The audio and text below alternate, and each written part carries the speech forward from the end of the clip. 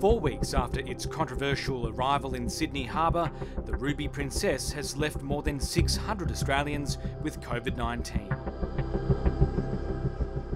For Graeme Lake and his wife Karla, the cruise from Sydney to New Zealand was to celebrate Karla's 75th birthday.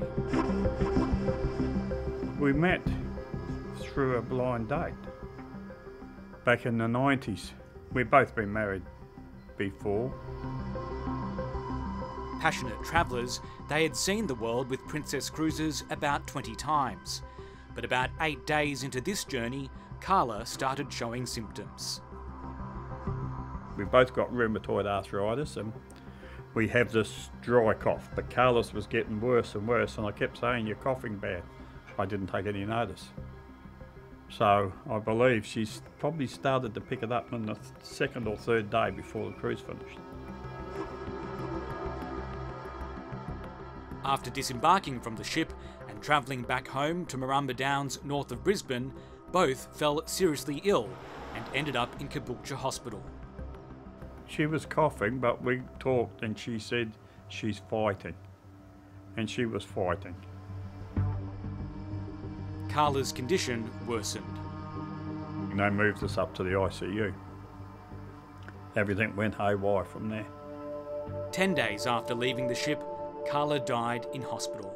Karla was the most beautiful and easiest going wife a man could ever have. I don't think we ever argued, because she wouldn't argue. This cruise has ruined us. Ruined her completely. It's broke me.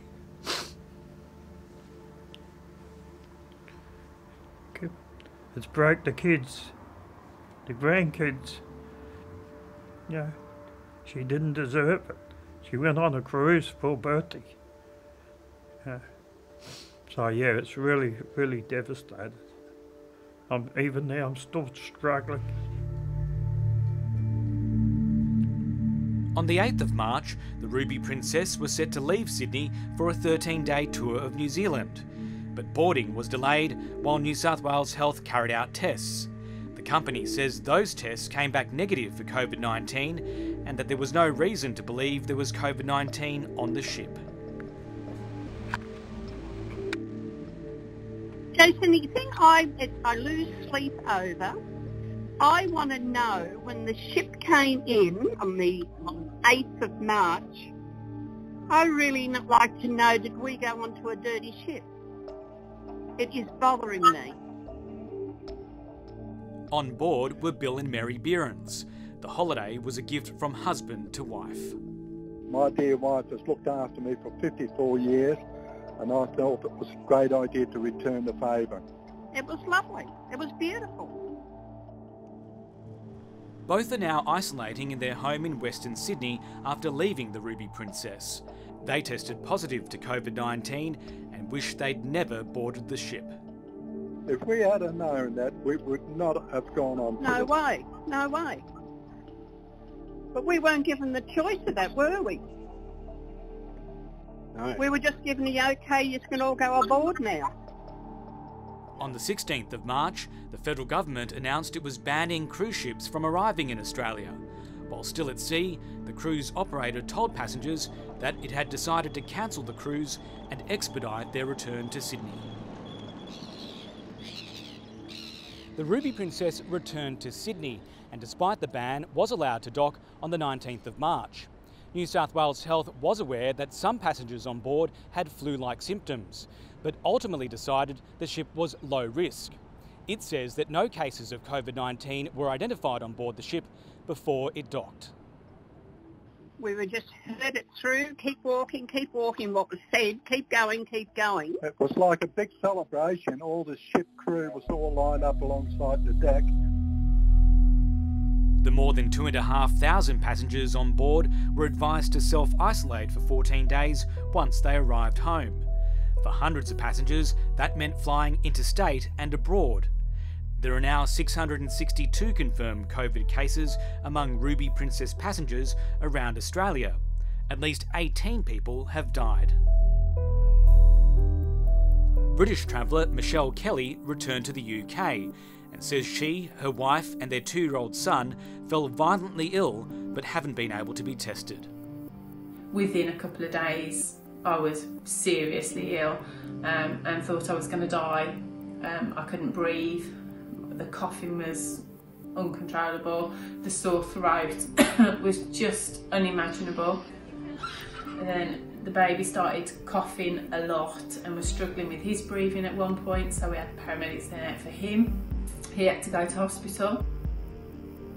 The day after the Ruby Princess docked, New South Wales Health wrote to passengers saying there were several confirmed COVID-19 cases on the cruise ship. 2 days later, the cruise company said those who tested positive were likely to have been infectious while on the ship. Well, I'm angry, so I want justice. I mean, where's the CEO?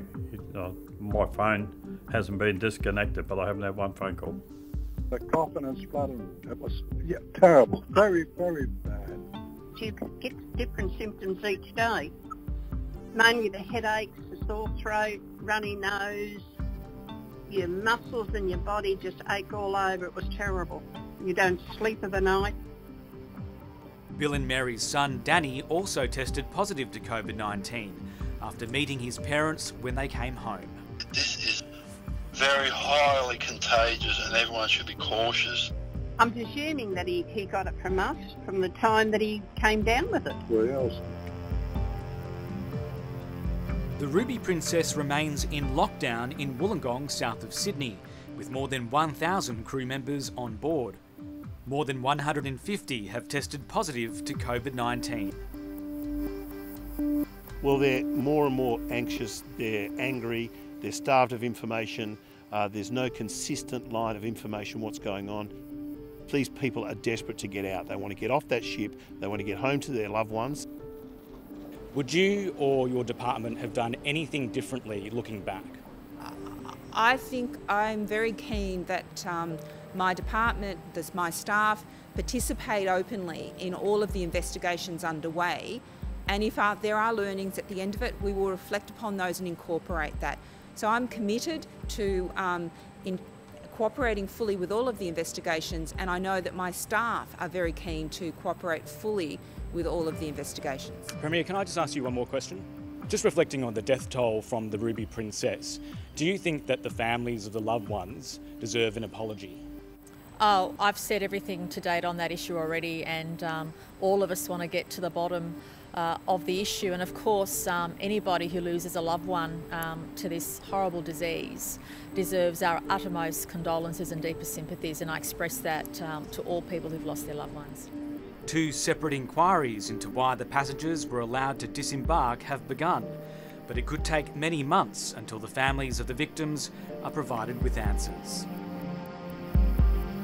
Who do you hold responsible for your illness? Ruby Princess, Yeah. definitely. Yeah. Definitely Ruby Yeah. Princess. Yeah. Princess, I'm gonna do whatever I can to get justice for Karla.